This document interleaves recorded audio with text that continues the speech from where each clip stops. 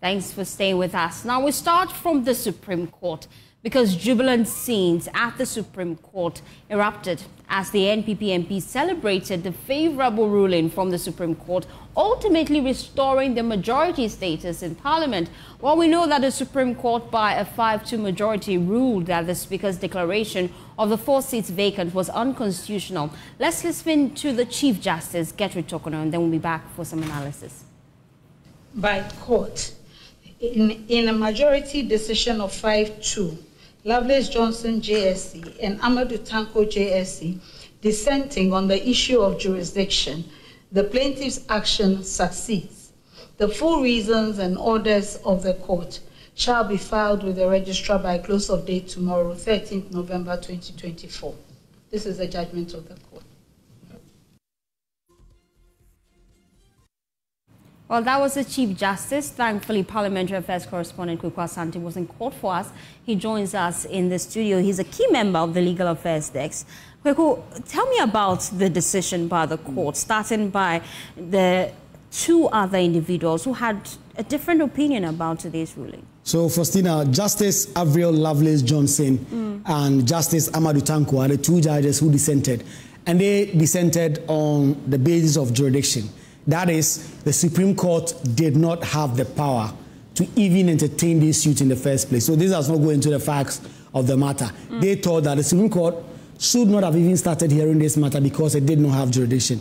But again, 5 other judges overruled them. 5 of them led by the Chief Justice herself, Madame Gertrude Tokono, Justice Mariam Owusu, Justice Samuel Kwame Adibu, Justice Yao Dakwasare, and Justice Yao Enes Gayewu. Those 5 Supreme Court judges overruled Tanko and Lovelace Johnson, who took the view that the court did not have jurisdiction, but the Chief Justice and the others disagreed. They believe that the court was properly seized with the matter and went into the discussion. We expect that tomorrow, the Chief Justice says by close of day tomorrow, the full ruling of the court should be available so that persons can read and get to know the reasoning behind the individual decisions. And we're looking forward to that so that it gives us an idea as to why they took this decision. But the Attorney General was key at this whole issue. And then what was his reaction after the ruling? According to Godfrey Adame, listen, persons who disagree know what to do. He believes that this is such a wide margin, 5-2. It is not a 4-3 or 3-4 that one would say it gives room for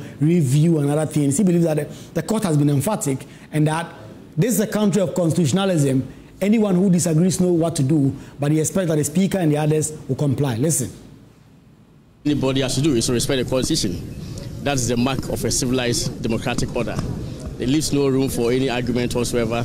And the majority decision, very big majority, clear majority, 5-2. It's not as if it was a narrow majority, 3-4 or 4-3, that anyone can say, well, there's some room for kind of review or anything at all.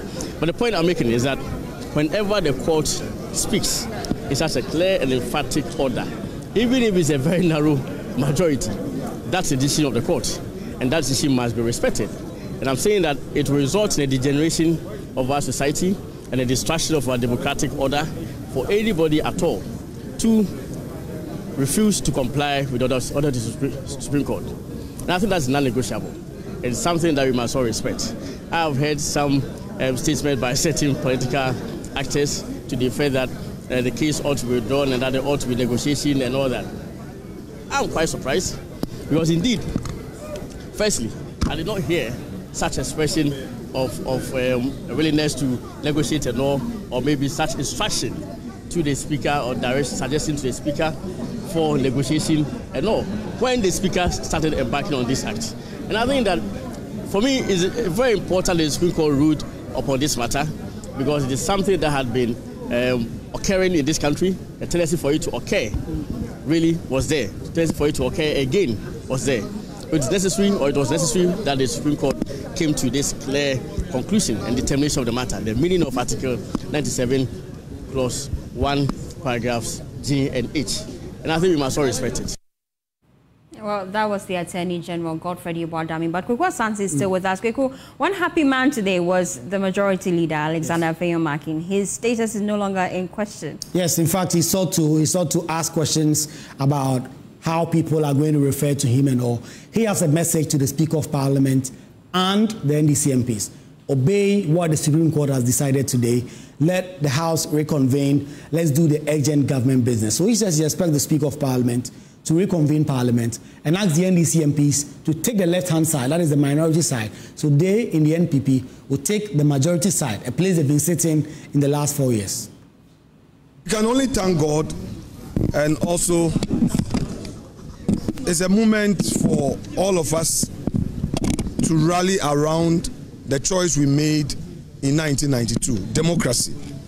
Democracy requires decency, and that is the path the NPP majority caucus took to ensure that we do right to the law. Nothing more except to say that we expect our colleagues on the other side, including Mr. Speaker, to respect the outcome of this case so that we move on as a nation. All we have is the peace of the country. All we have is our democracy. And in West Africa and in Africa as a whole, Ghana shines in the eyes of the people in terms of democracy. So this is another feat we have achieved, and we must celebrate it. It's not a matter of NPP against NDC. It's a matter of constitutional, interpretation, and the court has given its verdict. We should all respect it and move on. Thank you very much. I think on the, do you expect the Speaker to recall Parliament on its own volition, given this emphatic? Let the lawyers deal with the issues of law. I think that all we want is peace in the country, and we chose peace, and today we've achieved peace. Majority Leader Alexander Feyomark in there. He says they chose peace. But I can see Katie Hammond in short. What was his reaction? So right after that, I dragged him to the side. I spoke to him about what he made of this. He said the Speaker had tyrannical tendencies and that he wants the Speaker to really comply with the ruling. He also has some really funny moments in there. You watch him. The Speaker of Parliament is supposed to be the custodian, of the Constitution. This man decides that he would not respect the Constitution. Not only that, he would not respect the apex court of the land. It's outlandish. I haven't seen anything like in my life. And I heard this argument. He respects the supremacy of the Constitution, but he doesn't respect the supremacy of the Supreme Court. What does it mean? My bam for my drive, my manka wedding, my wedding, I mean, mommy, I'm quite in when you answer that most I come for you, my lawyer for the moon. So, what will happen? So that is what somebody saying. What do I have against Babi? My very good friend. Everybody accepts. I mean, he's a class prefect. You all know that. But the point is that I do not agree that a person of his caliber would not respect the ruling of the Supreme Court. Now it has been very crystally put by the Supreme Court. The motion filed by our majority leader of the House has succeeded. The Speaker Babing has absolutely no choice now to comply. Tell Ato and his followers to move back to where they originated onto our seat. We expect that to be done without fail. That's how simple this matter has become. Babing must learn to respect the authority of the Supreme Court. Full stop. Funny moments there. But Kweku, the question remains, what's next? Because the NPP caucus, they held a news conference today. Well, yes, Afranca and Prenko, they've been very shy, coy about the calls for the Parliament to reconvene. They believe that this ruling by the Supreme Court must sink in. The Speaker of Parliament perhaps must take his own decisions. But I get a sense that if the Speaker does not act, they will force a recall. I understand signatures have already been gathered. As soon as it's practicable, the caucus is going to write to the Speaker requesting an urgent sitting. They've already put out a statement also, apart from that press conference they did. They expect Parliament to sit again. But as whether or not the Speaker should do that or they are going to recall, they're leaving all that to the Speaker for now. And that is what they are saying. The court, of course, in tomorrow's judgment, we'll get to know if they made any consequential orders and declarations. We don't know now. This was a very skeletal ruling that the court made for Steve. Thank you, Kweku Asante, for bringing us updates from the Supreme Court today. Well, it's time now to cross over to my colleague Elton Brobe. He's not in the studio, he's on the ground. He's at the residence of Justice William Atuguba, and he is a former Supreme Court judge. He's speaking his thoughts about today's ruling and other matters arising. We'll take you to him shortly, but we've been hearing from Roxanne Nelson Dafiamepo. He's on the NDC side. He's been reacting to all that has happened in court today. He says he's saddened. Sad by the decision of the court. I think the court fell into an error of some law. What is the evidence for the court? Is the court saying that Cynthia Morrison is not running as an independent candidate in Aguna West, even though she's presently the NPP sponsored member of parliament for Aguna West? Is the evidence before the court that the independent member for Komina now is the sponsored candidate by the NPP under their symbol and colors for Komina? Is the court saying that the evidence that Kodua Samoa, Kodua Sante, who is the NPP sponsored member of parliament for Sumu, is now an independent candidate? So unless I see the reason, I don't know what the court is saying. In any case, a decision has to be taken by Parliament to give effect to this ruling.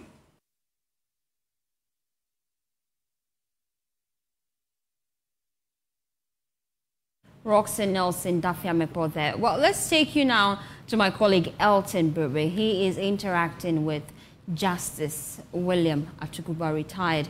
He is a former Supreme Court judge. He's speaking his thoughts on some of the key issues that have happened today.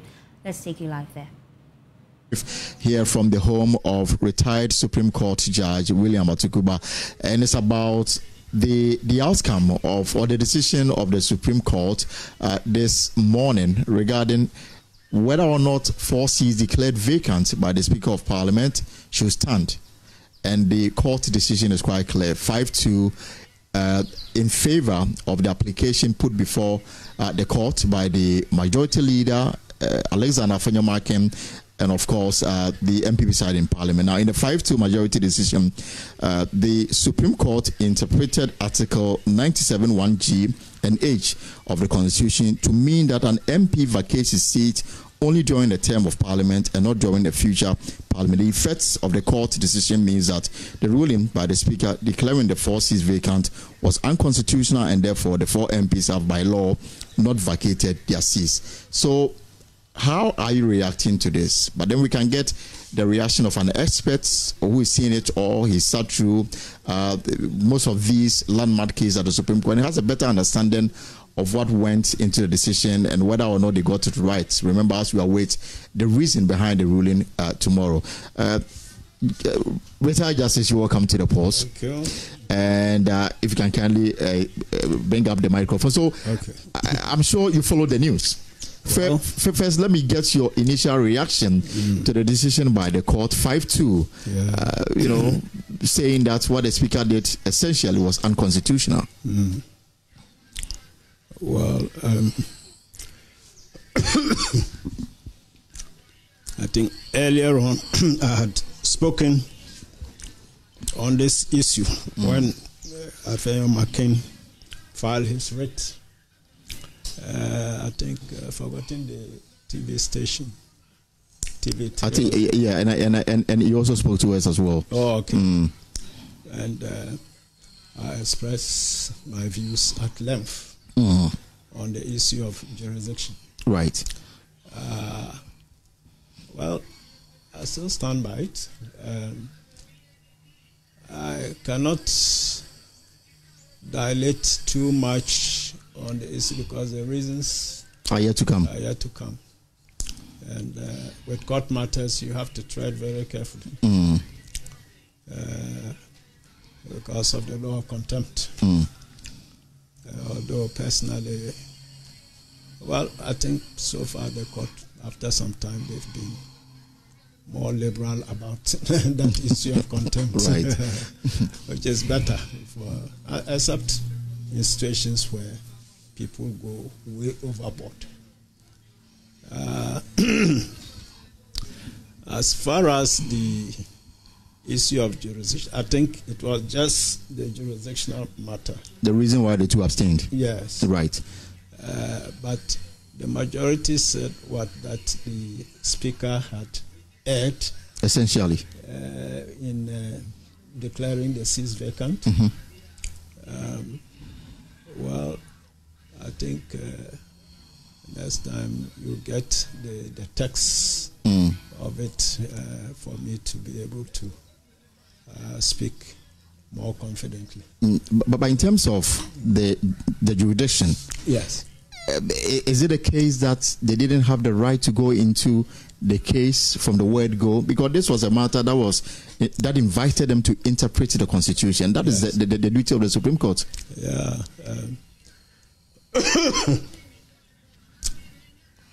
Well, you see, constitutional matters are very involved. There is a whole spider web of provisions which stand, if you take them in isolation, yes, they mean what you have read. But they are not intended to operate in isolation because the Constitution is a whole legal framework and it's not intended to create. I see. It's not intended to create inherent strife or conflict, amongst its own provisions and the pursuant interpretations of them. So there must be cohesion. There must be read as a kind of studied and structured document designed to put in place a certain framework of government. So let me give you just a small example. Right. If we look at Article 125. I can help you with this once you go through the 125.1 also 126 125 1 or 2 thereabouts.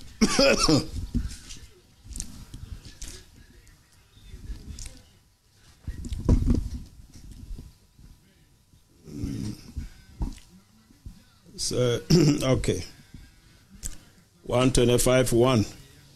Justice emanates from the people and shall be administered in the name of the Republic by the judiciary, which shall be independent and subject only to this Constitution.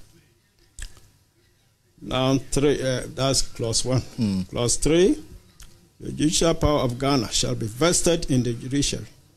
Accordingly, neither the President nor Parliament nor any organ or agency of the President or Parliament shall have or be given final judicial power. Now, more to the point is clause 4. Clause 5. The judiciary shall have jurisdiction in all matters, civil and criminal, including matters relating to this Constitution and such other jurisdiction as Parliament may by law confer on it. And then listen to this. Composition, a mode or exercise of power of judiciary. 126 clause 1. The judiciary shall consist of A, the superior courts of judicature, comprising the Supreme Court, the Court of Appeal, and the High Court and regional tribunals. B, such lower courts or tribunals as Parliament may by law establish. 2, the superior courts shall be superior courts of record and shall have the power to commit for contempt to themselves and all such powers as were vested in the court of record immediately before they come into force of this Constitution.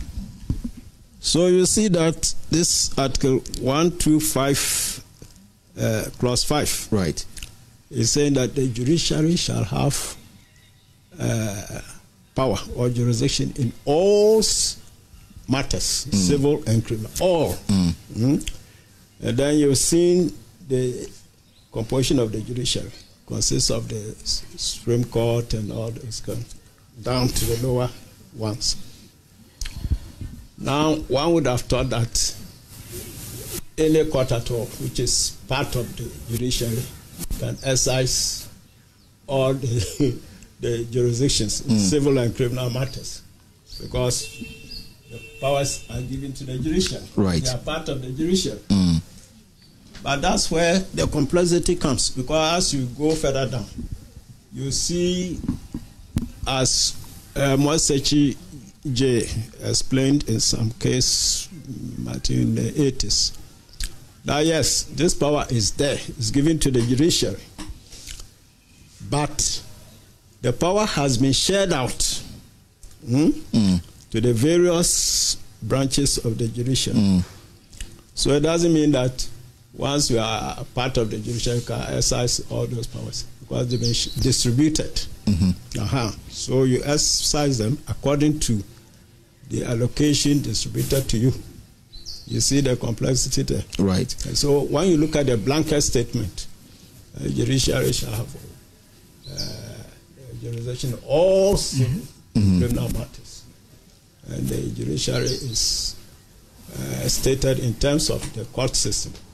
And when you look at it and say, oh, any court at all can exercise all those ones. But as I said, the subsequent provisions are there. The question people are asking is whether the Supreme Court erred in going into this case at all. That's what I'm coming to. That if you look at Article 130, clauses 1 and 2, in Article 2, if you read those on their face, they invest exclusive jurisdiction concerning the interpretation and enforcement of the Constitution. You know, exclusive jurisdiction, except in the fundamental human rights. So, prima facie, you think that in all matters concerning interpretation and enforcement, except when it comes to fundamental human rights, the Supreme Court can interpret and enforce any matter, however arising. That's where the trouble comes. Not however arising, because the subsequent provisions, for example, have given jurisdiction to the High Court in parliamentary elections, right, including this question of vacancy. They've given it to the High Court. Right. Notwithstanding Article 130, notwithstanding Article 2. You know?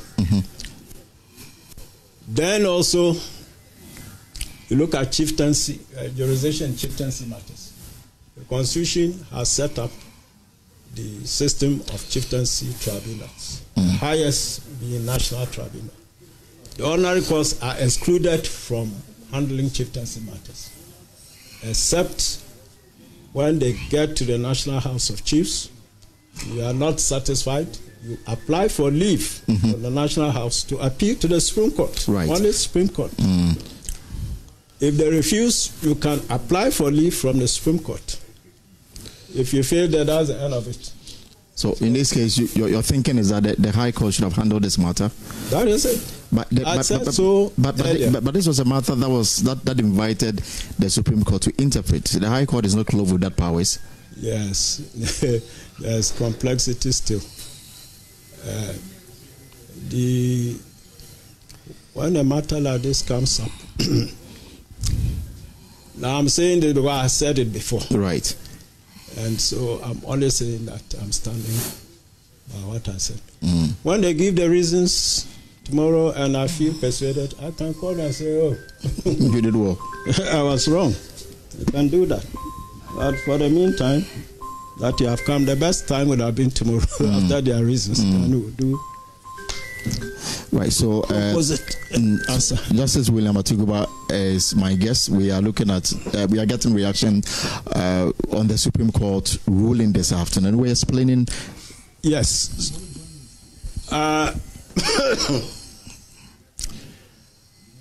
The same Constitution is not unaware of Article 130, clauses 1 and 2. It's not unaware of Article 2, which on their surface have given exclusive jurisdiction about interpretation and enforcement. But they've gone nonetheless to make this specific provision. Now we have a certain maxim of interpretation of statutes which says verba generalia specialibus non derogant. As a special provisions, special matters, general matters, general words do not override special words. So if you have a general provision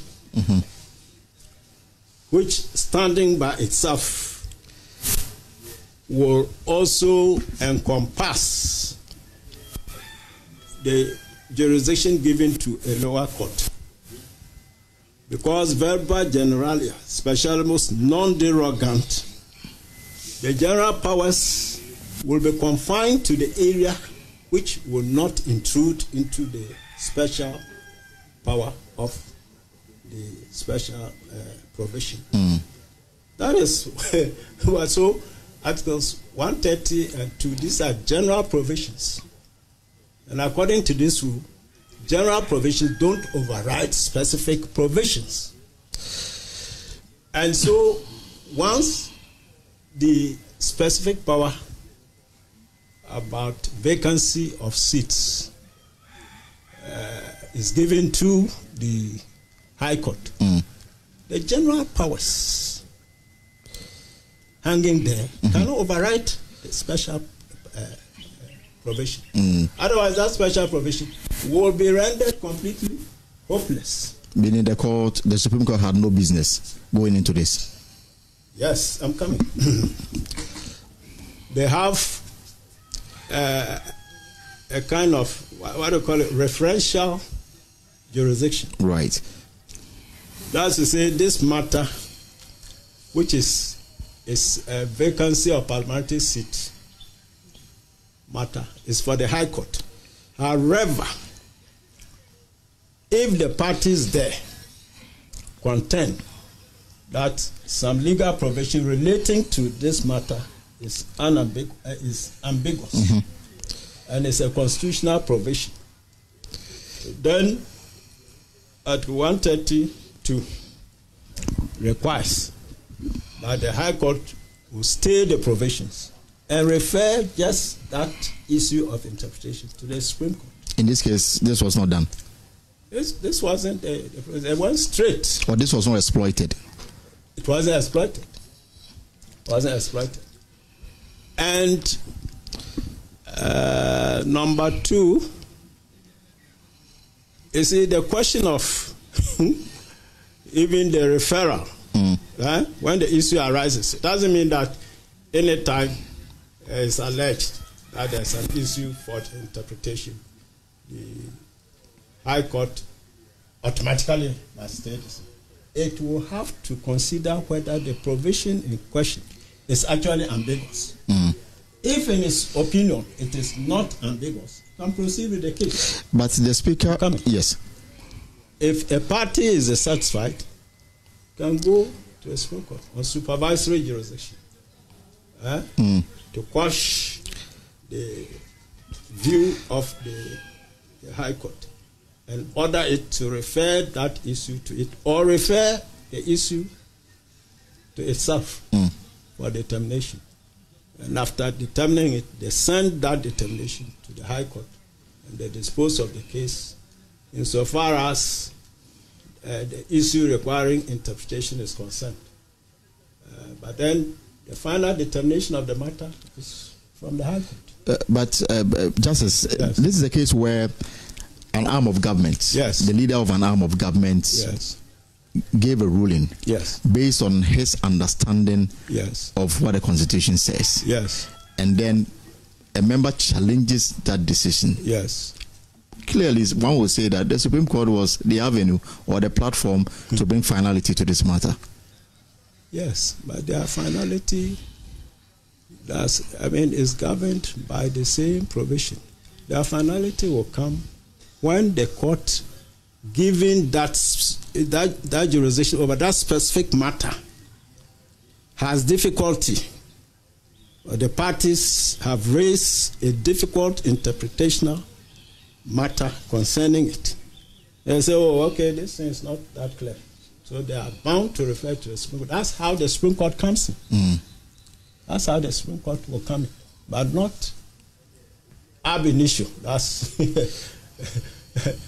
just straight away.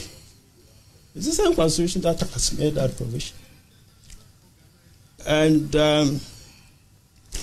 when I was on the bench, we did this. Because this Zanato, she stood for the primaries of, is it what they do or something? Kwale Klote constituency. Okay, I don't even know the concept, but Kwale Klote constituency. All right.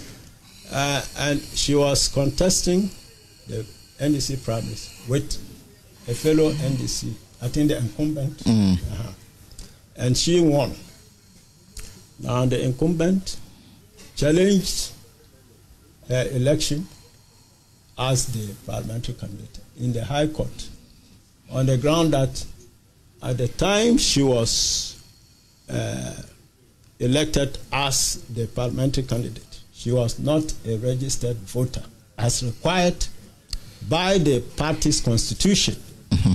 You see? So they went to the High Court to say that her nomination, her election was null and void, you know. So they were arguing in various ways. Eventually, some young lawyer that night, NDC Tamaklu. Yeah, he brought an application to the Supreme Court challenging the ruling of the High Court, because the High Court was saying that it was within its jurisdiction and so on and so on and so on. Right. Some lengthy ruling. But then when I went through the whole thing, I saw that the substance of the lawyer's arguments, even if they were not directly couched that way, amounted to the contention that there was an issue of interpretation as to whether, in view of Article 94, I think, of the Constitution, which governs qualifications for election to Parliament, whether that one should have governed the situation. And if it did, then of course the party's ruling could not stand. Because at the time they disqualified her, that she was not registered, the EC had not yet, was far from publishing opening the process. Yes. You see?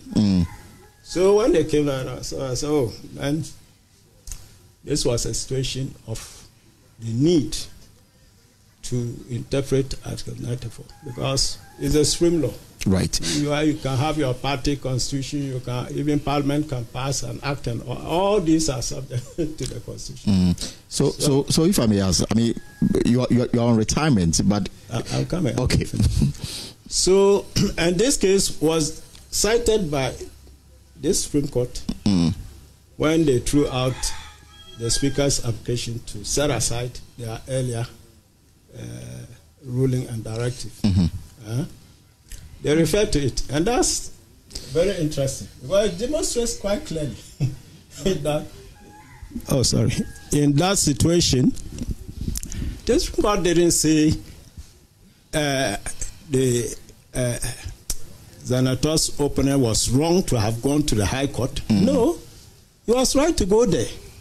But when the issue of the proper interpretation of as to when a person can properly be said to be disqualified to contest for parliament because of non-registration as a voter arose.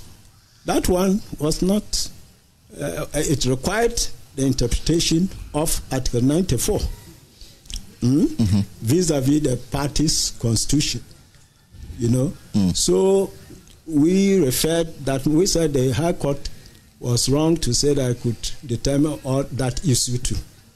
So we stayed the proceedings there and formulated the issue should have referred to us to ourselves, and then subsequently ruled that, you know, on the proper interpretation, it is when the EC opens nominations before you can challenge, and not even open only when it has closed, open and closed, and you have not registered, but you purport to be a candidate. They can challenge. So, for example, if you go to even register with the EC and they find out you have not registered, they won't accept you, unless, of course, you quickly go and register before the close of nominations. So, if I should do some deduction here, for example, if this case was brought before you, your inclination would have been that the matter should go to the High Court. Yes, we would have said that they were wrong in coming straight to the Supreme Court, whereas the specific jurisdiction about this specific matter is lodged in the High Court. So why would the current Supreme Court panel overlook this and then go ahead to make this pronouncement? Well, there are decisions, I don't know whether they were cited to them. If they had gone by those decisions, there are seen quite clearly that they should have said no. Afenyo Markin was wrong to have come in the first place directly to them. They would have said that. Well, I mean, that is to say, if they follow the precedents, but in the course of time, and that's the trouble now, because in the course of time, when I was there came a certain stage, I used to tell some people, somebody would ask me the law, and so I said, I don't know what the law is, because, you know, today, the principle is laid down this way. It was laid down some years ago. It's changed today. Some other panel will come and, state the opposite, and this same members later will go back to the other. Confusion. This is what has happened now. So there's no certainty in the law. But if you look at it carefully, the weight of judicial precedence on the matter is quite clear. I can give you two examples. I'll give you the Zanator one. Right. There was a case, I think 81. There's a chieftaincy provision. If you are convicted of a crime of dishonesty or something, you can't be a chief. So they brought an action against a chief. They said he had been convicted, so he should be disqualified as a chief. And the Supreme Court said, but this matter is for the chieftaincy tribunals, because to take a decision. It involves the distillment. The effect is to distill the chief. So that process is given to the chieftaincy tribunals. If they go there and issue of interpretation, they can refer it, but not like they threw it out. Okay. In the case of former Chief Justice Aban,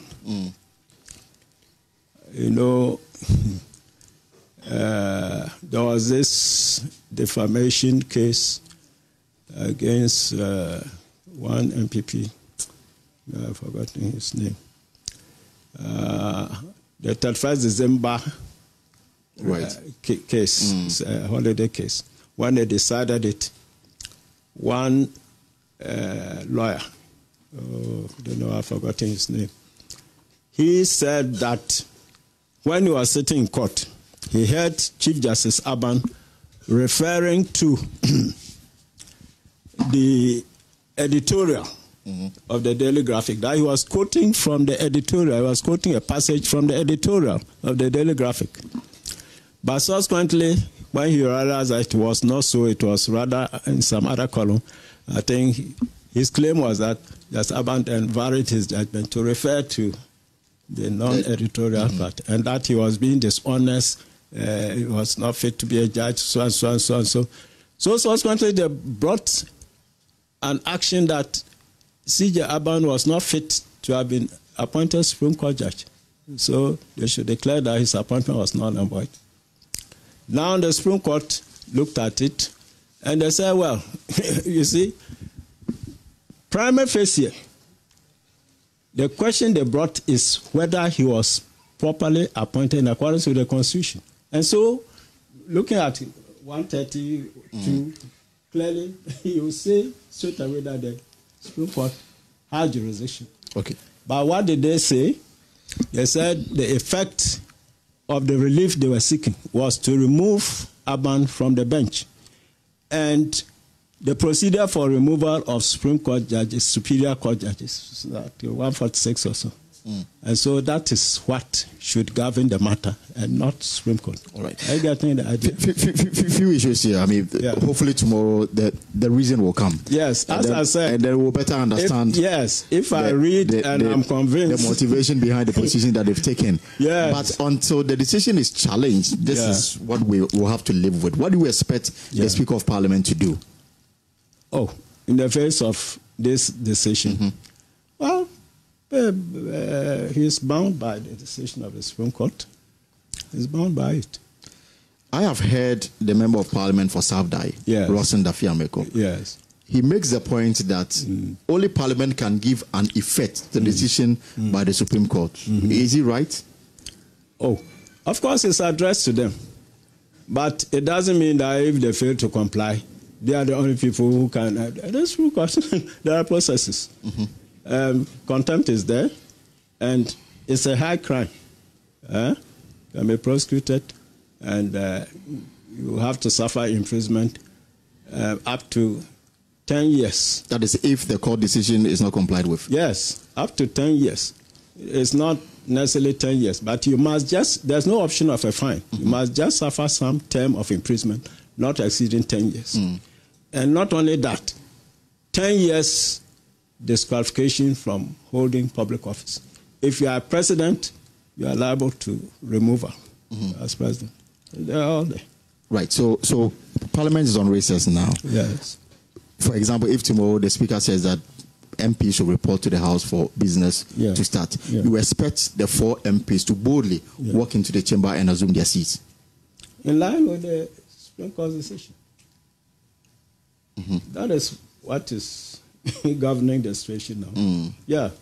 But the interesting thing is, this, that's why, anyway, you see, matters, this country, we want to pretend, but politics has entered everywhere. Why do you say so? I mean, I'm coming. Politics has entered everywhere. These politicians, you know how they operate. They are not interested in the righteousness of the matter, the correctness, but the party inclination. And that is what they use. So even somebody can know clearly that what he's standing on is wrong, but he'll push it.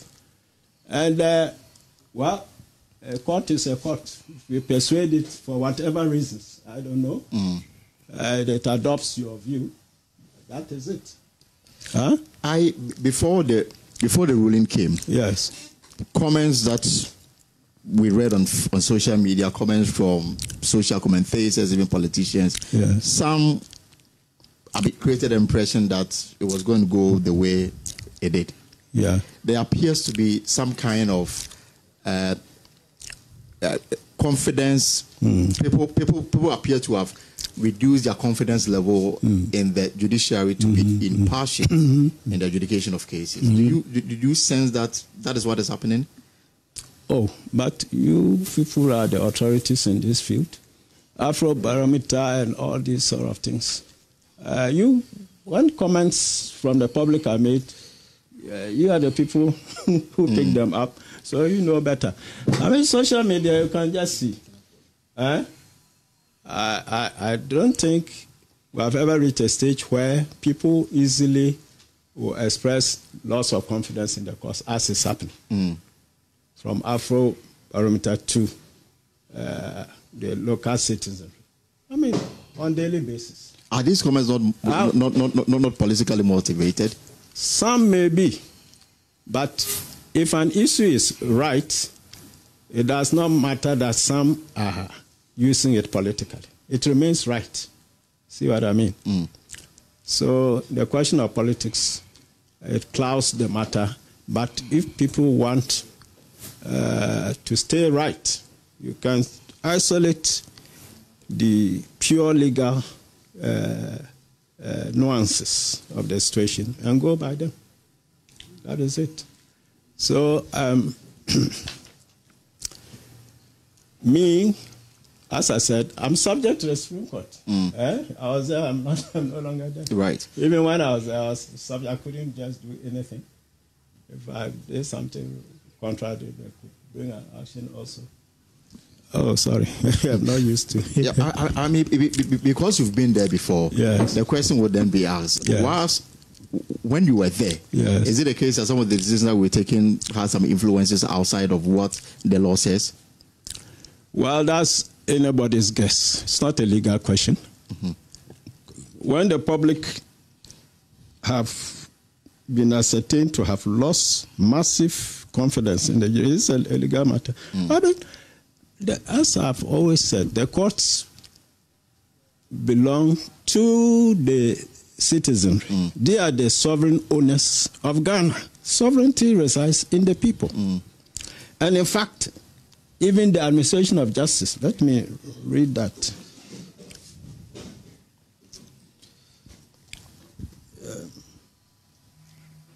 So Justice William Atuguba is, I guess, here on the pause whilst you peruse the 1992 Constitution. Okay. We are just trying to understand. Right. Those who are not convinced, they can go and look at the Constitution. The Constitution says justice emanates from the people and shall be administered for and on their behalf by the judiciary in accordance with this Constitution.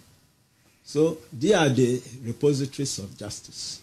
The courts there are their agents. And that's where we lose out from the proper perspective of the constitutional order.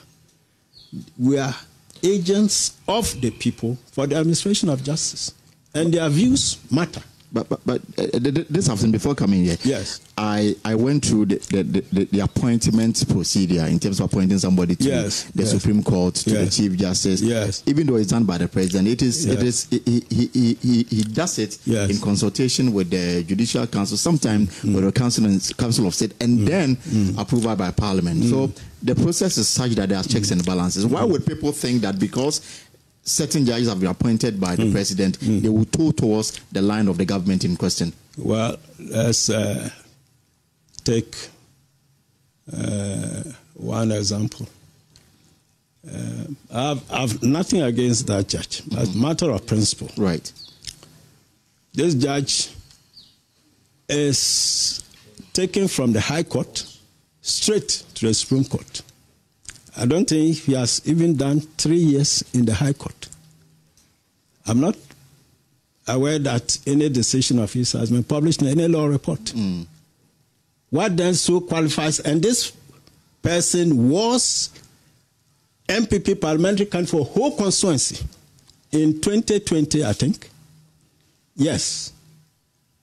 Now, there are so many other judges. In fact, during the trial, the lawyer for the Speaker requested that he be allowed to recuse himself. Yes. The Chief Justice ruled against that. Yes. Because he was there to interpret the law, in fact, not to toe the line of any political party. Oh, but, I mean, you can, therefore, what you are saying, if you go by that, then no question of bias can ever arise in relation to any officer.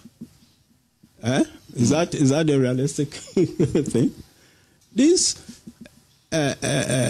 forces come to play. Now, as I've said, Why must that person be hoisted like that? What particularly qualifies what? Over and above his seniors in the High Court, in the Court of Appeal. What is there? 10 years of practice and above? 10 years of practice. In what way has he so distinguished himself? You have people who are over 20, 30 something years experience. I mean, let's look at the brass tack facts of a matter and advance ourselves.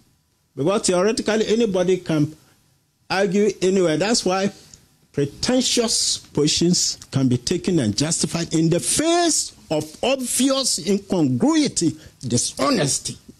There's the trouble. So the danger here for you is that politically exposed persons add to the perception of bias as it relates to the Supreme Court and the judiciary as a whole. Definitely. But let me qualify it this way. It's not everybody who has been involved in politics who can be necessarily politically minded. Right. I can say, by speaking for myself, somebody like the late Akoto Ampao, of blessed memory, I can say that as far as I'm concerned, even though he was in the President's chambers, he was his lawyer in the election petition 2020, if I had my way and that man was interested in going to the Supreme Court, I would have appointed him. Because if a legal issue he will look at it professionally. Can trust Akoto Ampao to do that. So the incidence of his politics, you can see from empirical evidence, the way he... But look, even this LGBTQ thing, he was probably taking a position nobody expected him to take. And some other media rights, he was... The right to information and the like. Yes, he was doing them, even though maybe against the government interest. But he was doing them. There's another law. If he currently... He's a member of parliament. I've never known him, I've never seen him, except on social media. Apia Kubi. Yes, Apia Kubi, a member of parliament for Asante himself. Yes, such a person. If I had my way and he was interested in the Supreme Court, I would put him there. Because he's a brass-tack MPP, but very objective-minded. Very, very objective-minded. But why do you think that the Justice Gawu is not objective? Oh, well, it depends. Look, this man has manifested a certain background. If you look at Apia Kubi, look at this question of the finance minister, the removal of the finance. He spearheaded it. Right. Very strongly and staunchly. Against even, all odds. Then he came out not long ago to say that the political system, the electoral system, has been monetized. He said it, openly. That's an honest man speaking. He even said he had to use his law practice money to help his campaign. And that was bad, that kind of thing. I think he even went out to contest as an independent. He's so I think he went back. He's still a member of parliament on the ticket of the NPP and still contesting the upcoming election on the ticket of the NPP. No, but I don't know whether he did not. No. Or he did. Maybe I'm confusing with another man. But you see, looking at some of these traits concerning him, this is a man who will not be bogged down by the fact that he belongs to a party. The NPP. So when you have such things manifesting about somebody, yes, you can see a certain trend or principle. But Justice, I'm coming. Yes. You've made me lose my trend. Yes, another person I have in that vein of thought is Ayikwe Otu. The former Attorney General. Yes. Very principled man. Although I was shocked that when Kandapa, the National Security Minister, came out saying that they should balance their rulings. Yes. I was surprised that Ayikwe Otu, was saying that, because he's a layman, how? The trend was there, and this man saw it. But apart from that incident, knowing Ayikwe Otu, he respects the law. So how do we cure this negative perception? Another one is Gloria Kufu. The former... Yes. And she recently said that the Supreme Court is becoming too predictable in their rulings. No, you are confusing her with Sofa Kufu. Sofa Kufu, yeah, sorry. But, thank you for the correction. Yeah. But when we hear such comments that the Supreme Court is becoming too predictable in their rulings, what is wrong with that if they are getting it right? If they are getting it, that's where the trouble is. Now, let's just wait a minute. What do you think is the reason why the Constitution will say for the adjudication of cases before it, a minimum of 5 Supreme Court judges should sit on the matter? It's because the matter is very weighty, difficult to handle, and they want the energies of different minds to come out and do their best, and then the end arrive at a decision.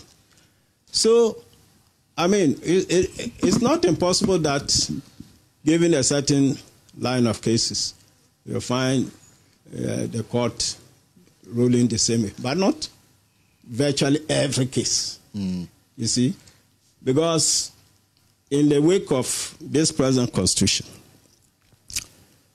the NPP brought a number of constitutional actions before the Supreme Court. A string of them were successful against the government. Those, when you read, you are convinced.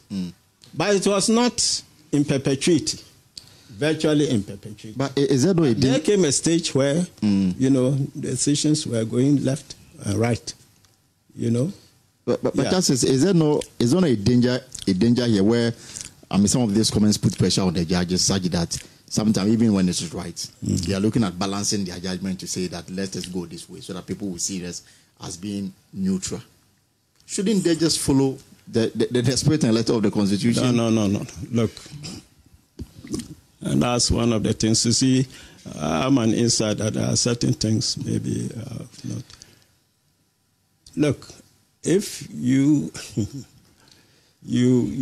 are on the bench,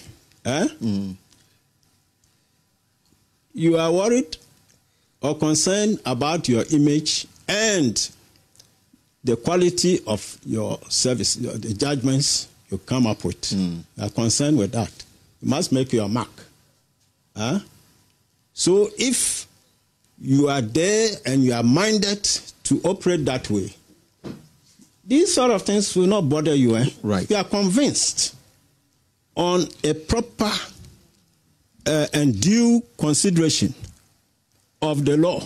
You have researched widely. You are convinced that these kind of things will not bother you because the righteousness of your judgment, a soundness in point of law, are there to defend you. And the Bar Association, if it is not politically jaundiced, they will sing your praises. They will uphold your judgments. But over the years, you know what has happened to the bar too.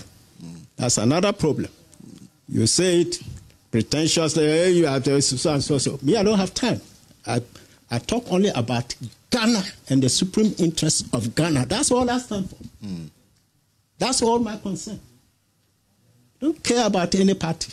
If you are party blue, party red, so long as what you are doing is right, I'm with you. If you are not and you think, maybe I should be sympathetic towards that, you are telling lies. Do you think the Ghana Bar Association has lost its team? There's a new leadership in place. What do you expect of them? This new they've just come on board. So you can only see how they operate when they react to important national matters, or particularly constitutional legal matters. But you think it's lost its relevance? Oh, look at the years. Those days of Alajete, E.D. Com, J.K. Ajimang, and co. They were very professional. They were interested in the quality of the law, the soundness of the law, and they were standing on that to win their cases. And it gave them good light. And some advanced to the status of senior advocate of Ghana. Although later they said it was not duly, constituted. All right. But now there's legislation. Let's look at what they're going. So, just before we take leave of you, election is just a few days, in fact, 25 days away. Yes. We have people who are campaigning and asking that we vote them to become members of parliament, president. Yes. Your own expectation as we head towards the elections? Yes. My expectations? Oh, that field, I'm a very poor mind in it. I don't. My world is very narrow. I don't roam. You see me in any circle. I mean, you've been following the campaign. The people who are bidding to become president, do you think that they have the quality to lead this country to the next level? Well, that's an issue for any Ghanaian to be able to determine. And it's a simple matter. The records of these parties are before you. They've all been there and performed. And so it's an easy thing to look at. But in Africa, that's not necessarily. And sometimes you can understand. People are brass tack illiterates. They are just in the village. They don't know about governance and all these things. So some may say we've been born into this party. This is their thinking. It's also, so you guys are unfortunate, but you can think like that. Okay. But, I want to think that the pinch of the economy has affected everybody in Ghana.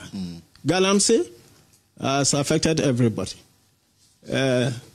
I'm not saying that these are the only considerations, because the government too has done some roads. On social media, I was surprised to see the Pokwasi interchange. Oh, wonderful. That's a big achievement. And I think they are doing something on Tema. Yeah, the Tema Moto will fly over. I've been there for a long time. I don't know how far, But in the end, should be able to strike the balance sheet of their respective performances and do the weighting. It's a simple thing. Okay. Yeah, that's how I think people should approach the election. And I guess you will vote on December 7. Me, I hardly vote. Maybe I'll do it this time. I don't know. I hardly vote. I think I've told you before. You haven't decided yet. When I came on the bench, I was telling my colleagues that because we are to be completely neutral, let's not vote, so that we are completely neutral. But my seniors out there disagreed violently. Oh, it's your civic right. You must, exercise it. And all that. Later, I understood why some of them were. But that is it. I'll vote. Yeah. All right. Thank you so much. Retired Justice William Atuguba has been my guest here on the pulse, reacting to the Supreme Court decision. Of course, I'll hand it back to you, Fossey, in the studio. Thanks for staying with us here on The Pulse. Indeed, we are your election headquarters. Let's bring you some election-related stories. And the Director of Elections and IT for the NDC, Dr. Edward Omani-Boamah, is accusing the NPP of attempting to rig the next general elections through the special voting exercise scheduled for December 2, 2024. Addressing party supporters at Akroso in the Eastern region, Dr. Omani-Boamah urged the party base to closely monitor the process from voting, counting, collation and declaration to avert what he says are plans by the NPP to manipulate the figures. with eagle eyes. Eagle eyes.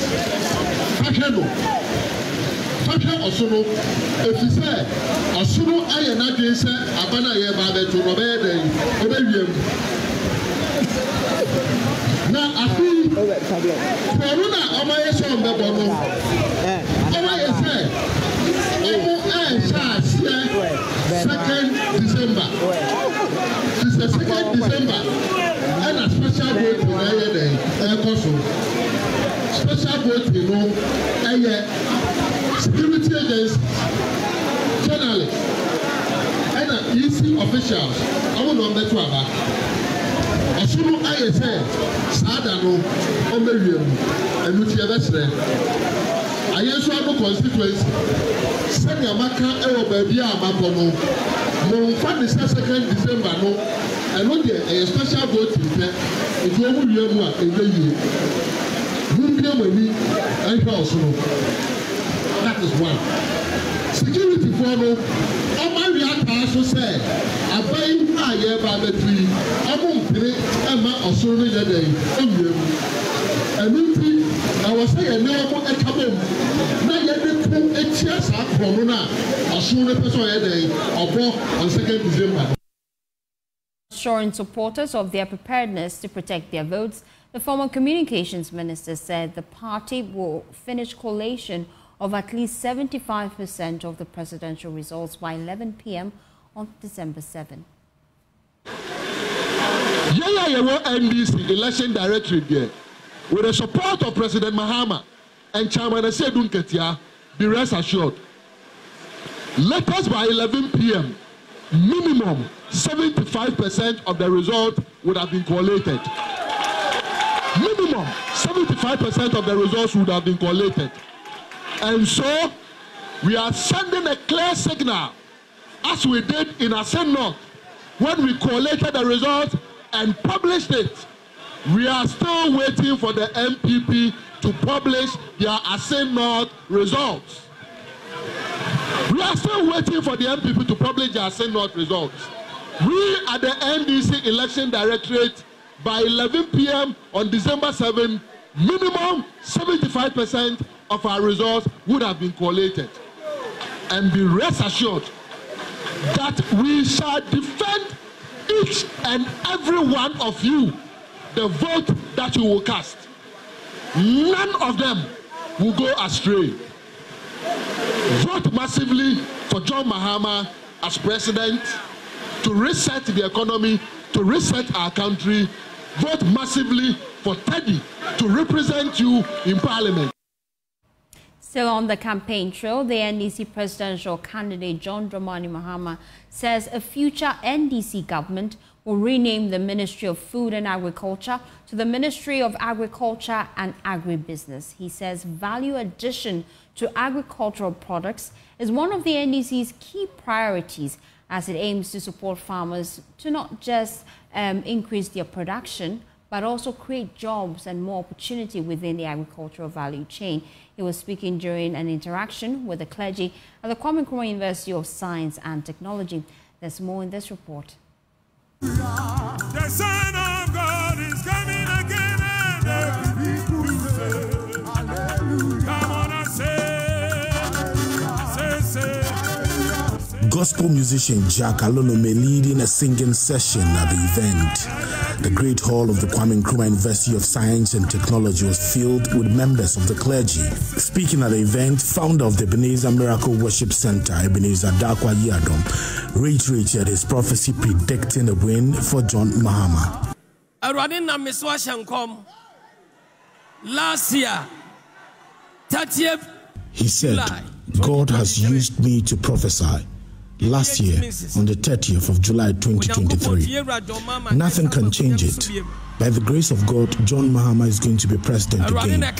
God told me, and I said it. No evil forces can change it.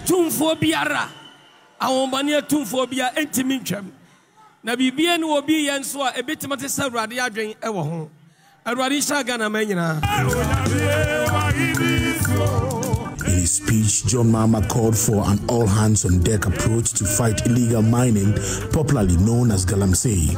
And now, the assassination essay, if you say galamsey, I'm say I feel the Achibebia.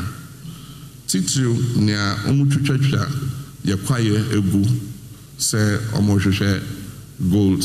He said, our land and water bodies are being destroyed, especially through the destruction of our forests for gold. All our water bodies come from the forest. If we continue down this path, our water bodies will dry up. If we are elected, we will ensure that all illegal mining in our forests stops. Those who wash gold in our water bodies must also cease the activities so we can practice responsible mining.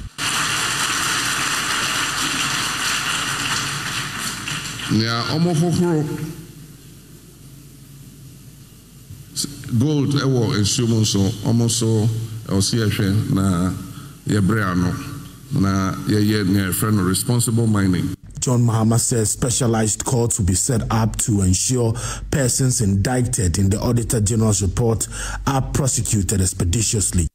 And it's in the billions of cedis, billions.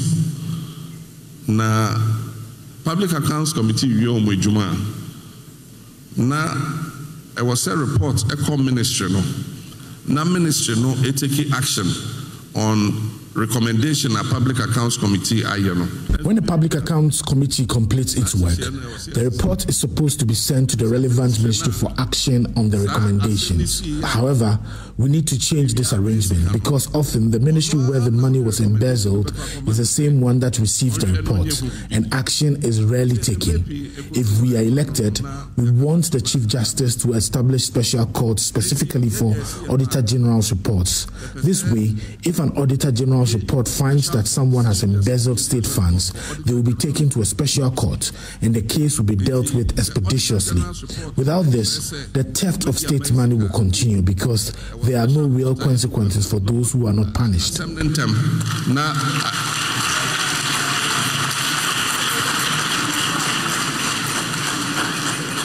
Na asutwe bia e wose e mawo no ye de mawo ya nya ne sa e be koso because enipa bia abansika ahwe nya no. John Mahama further stated that a future NDC government will implement measures to end the long-standing Boko conflict. He says a future NDC government will rename the Agric Ministry to reflect its new focus of adding value to agric products. And so obia enwe marketing side and agribusiness. Uko bibia agriculture se ekwenino. We have not fully considered the marketing side and agribusiness.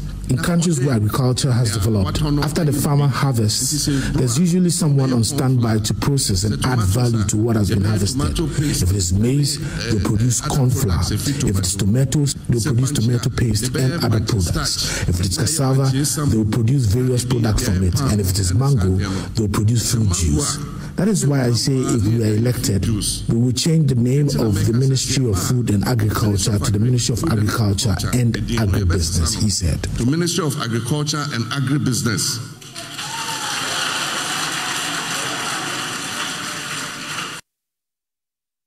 Away from the camp of the NDC, let's shift our attention now to the NPP.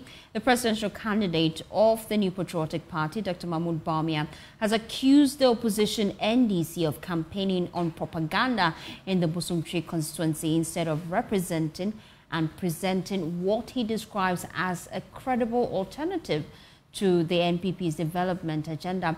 Dr. Bawumia made the accusation while addressing a rally in the Busumtri constituency, where he pledged to construct deplorable roads in the Ashanti region if elected president.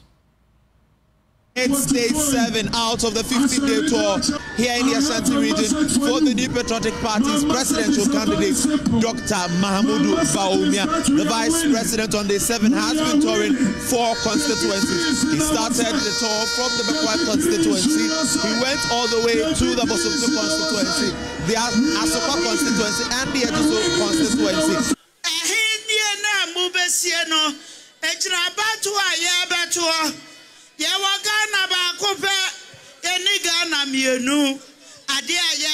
We need peace in the upcoming election.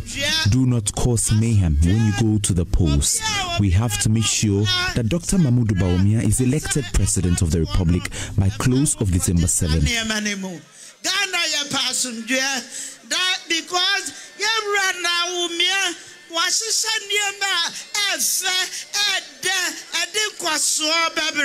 the incoming member of parliament, lawyer Ralph Aduse.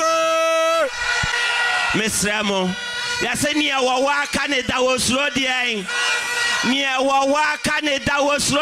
I am pleading with you to help make Dr. Mahmoud Bawumia President of the Republic of Ghana. In the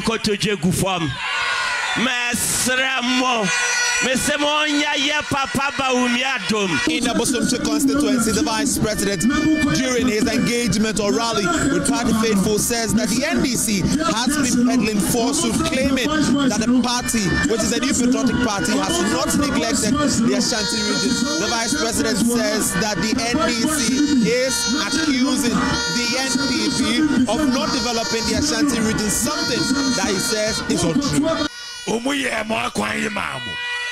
Akwanya omo kasansui omo na omo shase omo ye kwan mu mamu ye NPP ye na yaba na ye be ye kwan no yesu na ye be wie e kwan yi amamo ye be wie. The NDC continues to peddle falsehood in the Ashanti region.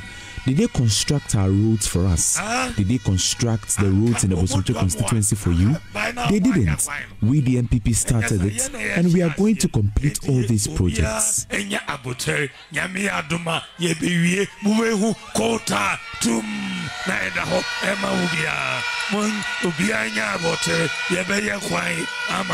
Day 7 is completed, and it ended here in the Ejoso constituency. Day 8, the vice president is expected to move to a Krofon constituency, Obuasi East, Obuasi West, and the Obuasi constituency itself, where he will be having a stakeholders meeting and engaging with party faithfuls. For Joy News, my name is Nana Boachitampo Yado. Monfastiano, Emame, Monfastiano, Emame, Monfastiano, Emame, Asoka, Adistiano, Amame, Bedamwase.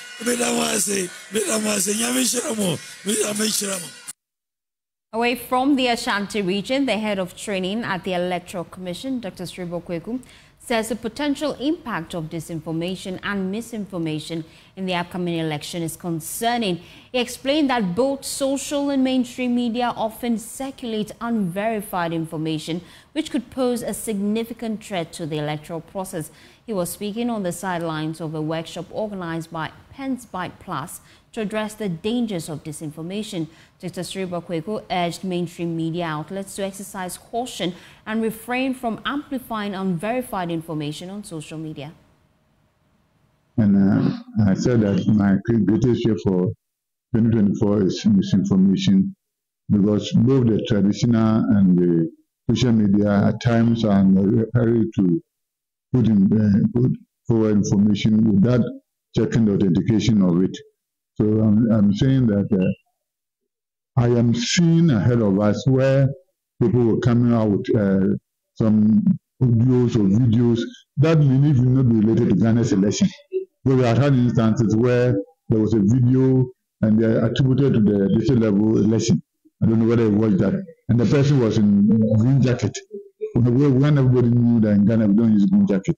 So my advice to the media houses here is that they need to be very careful and cross-check every information they will get. Other than that, they may be misled and also don't be afraid of disinforming and misinforming people. Because you wouldn't be surprised that somebody may be churning out results from somewhere. The person who realizes that the person is losing wouldn't mind sponsoring people to show videos and the rest about how elections were being rigged, how elections are being untoward issues are being done. And my advice to the media that we need to be very circumspect. Ghana, we have only one Ghana. So any information that we put across, at times you think that you are doing for doing sake, but somebody may take it seriously. There are instances where you meet somebody, you ask the person says something. Why did you hear of that? I heard it from the radio. I heard it from the media. So they see that whatever comes out of media is cross-check and it is without doubt the truth. He also revealed that the EC has resolved to provide periodic and timely updates to the media during this year's election to curb the negative impact of disinformation. Planning that for this year's election, we'll be updating the public through the media regularly so that people will know. But still, if you are doing it, somebody is also countering. There are two different issues. Because there are some people who are figurative and who are so dogmatic in such that whatever comes from some people or from their party is the gospel truth. So if everybody does not commit himself or herself to the truth, you may become out the figures, but they will be delivering them because the other side is saying whatever is saying is the truth. But we have only one Ghana. So everything, I always say that let us be truthful in our activities because posterity will always judge us. That's how we wrap up the bulletin. For more news, please log on to myjournline.com. My name is Faustina Safo. Have a pleasant afternoon as you enjoy the rest of our programs.